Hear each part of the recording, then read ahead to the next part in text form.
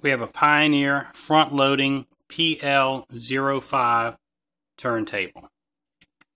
That is for parts or repair.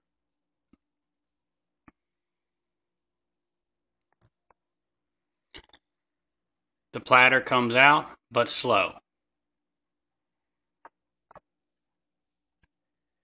The only way I can figure to get this thing to work is you hit manual, button here. Platter starts, you manually move the tone arm. You hit down, and we have play.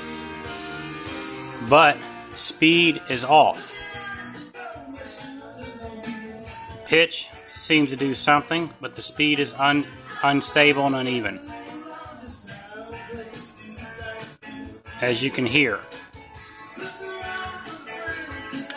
you can cue up. You can move it over. Free play, auto play is out of adjustment. So I think then we can hit, that's auto, which you see is not working. And that is, I believe, where it stays off and it retracts fully. There's an area here on the top, and I will not be selling this turntable with the cartridge. So good luck.